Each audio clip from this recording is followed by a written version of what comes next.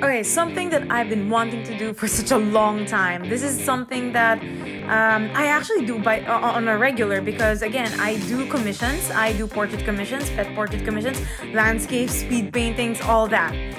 But I haven't done a portrait just for me. Something that I just want to learn something new or try something new, and no judgments for myself. If I like it, I like it. If I hate it, I hate it.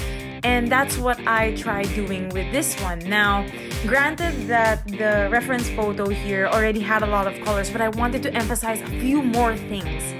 And that's what I relearned when I was making this portrait. I started realizing that I haven't been mixing a lot of colors lately whenever I work on skin. And with this particular session that I had, with this portrait that I made, I was able to figure a few things out, and I'm so going to try it on my next commission, and I'm so going to apply it on my next project as well. So there.